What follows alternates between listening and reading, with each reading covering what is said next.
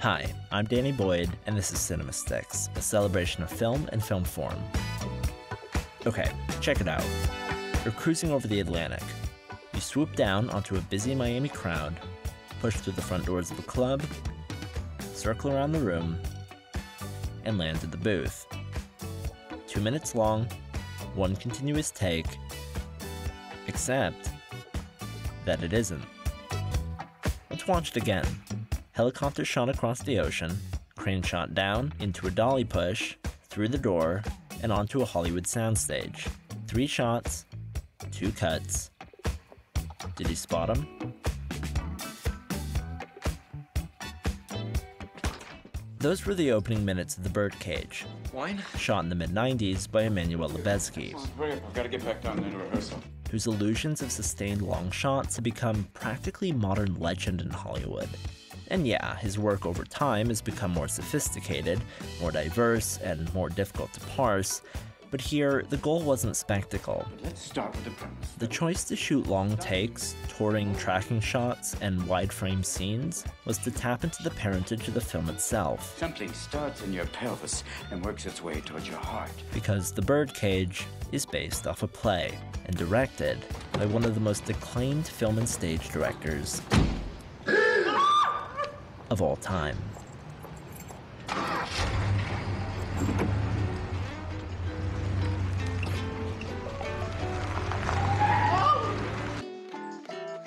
What'd I do with Albert? I mean, how do you make Albert into a housewife? Well, you'd have to send Albert away for a few days. Are you nuts? You try sending Albert away. Dad, we've got to get rid of a few things around here. What? What things? Elaine and I loved Cajo Folles for years and years because it's one of the great plots. No, you take your knife It's about family. and you smear. Men smear. Smear, that's it. And we couldn't get the rights and we couldn't get the rights, and then we did. That was The Birdcage's director, Mike Nichols. He and his creative partner, Elaine May, practically redefined improvisational comedy in the 1950s and 60s. It is a moral issue. Moral And issue. to me, that's always so much more interesting than a real issue. Yeah, You know, because there's a fiber to it. that's right. You can feel Something it. Yes. to follow in the paper. But it wouldn't be until The Birdcage, in 1996, after 2 long and affluent independent careers in Hollywood, Mrs. Robinson, you're trying to seduce me.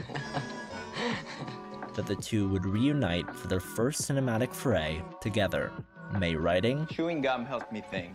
Sweetie, you're wasting your gum. and Nichols directing. John Wayne. Oh, God. Couldn't we start with someone easier? And although The Birdcage is based off a play, Howdy, man.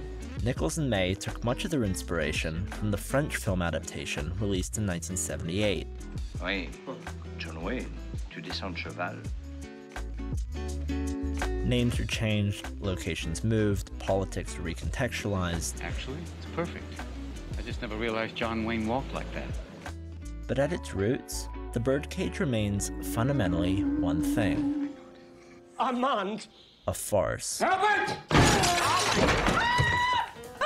Are you trying to ruin me? And that meant it needed enough space to play out its action Hit me. and its comedy, I don't think I get it.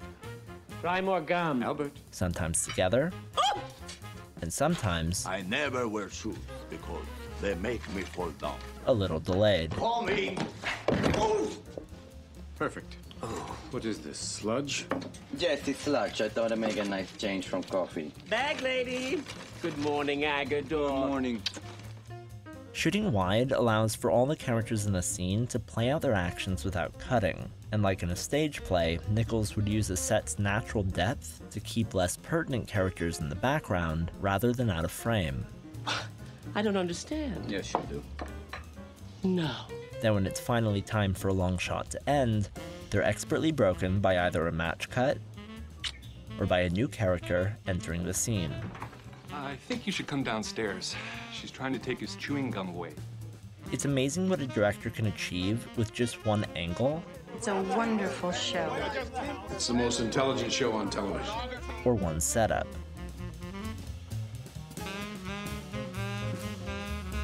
Plays are about where on stage everybody is. When you have everybody in the right place on stage, the scene can happen. And by the way, if they're in the wrong place, the scene can't happen. That's partly what rehearsal is about. Like in the theater, rehearsal was a huge deal for Nichols, who practiced with his cast for weeks before production began. That's unusual for a film, and it was in rehearsal that Nichols would allow his cast to improvise and adapt the script that they would shoot with later based on choices made in the moment.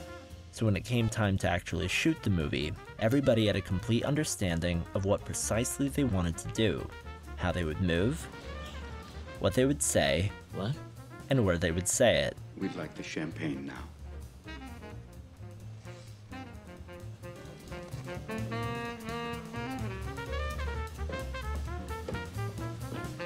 When you want to shoot your action wide and continuous, this kind of preparation is everything, because it means you don't have to cut things up in the edit because it didn't work.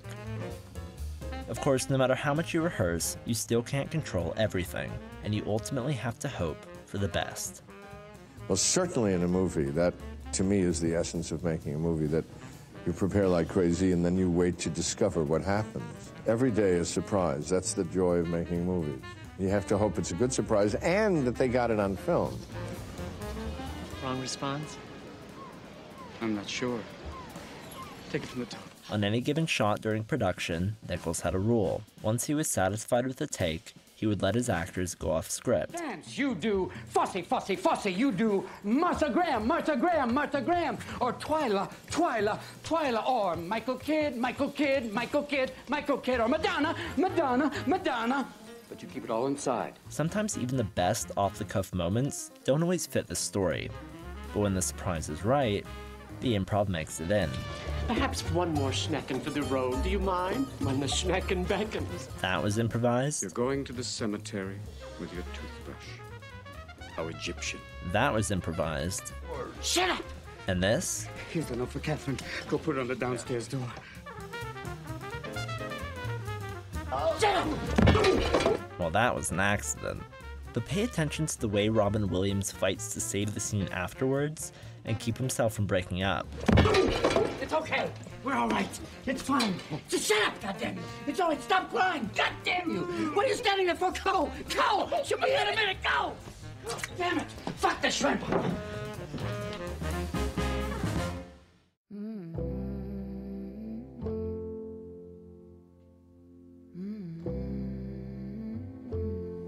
There's something about a group of people looking at something, all apprehending something unspoken, that is very exciting to me. It's what I love in the theater at its best, and it's what I love in movies, that it's like you describe the space around something, and the thing that in the middle that is not referred to is apparent as a result.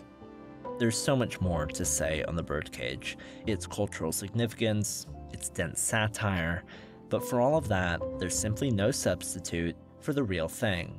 So if you're in the mood for something smart and funny and sweet, or you just miss Robin Williams as much as I do, go watch The Birdcage.